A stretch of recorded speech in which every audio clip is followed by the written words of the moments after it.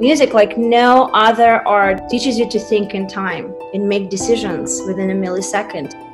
This is a great exercise for your brain. And if you exercise your brain, you learn how to make executive decisions. It further improves your quality of life.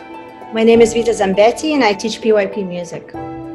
Throughout my whole career as a pianist, I also taught children. And this is my primary passion. When you open the door into the classroom, you're ready with your lesson plan, but when you see children, you have to get that energy from them. And that moment is my favorite moment. PYP music comes with guidelines. One of the most important guidelines is that we connect our musical activities to our units of inquiry.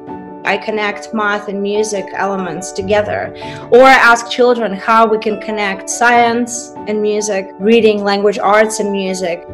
Our administration sees the importance of music being everyday part of student learning. Dwight's Lower School gives many opportunities to our children to exercise their performance skills. Just to name a few, we have symphony space performance every year. We have Carnegie Hall performance. We have after-school activities like a junior orchestra. We have Dwight Conservatory, where children work one-on-one with world-class music teachers. Teaching students at a young age how to sing or how to play musical instrument has tremendous advantages. It teaches them how to think in a structured way.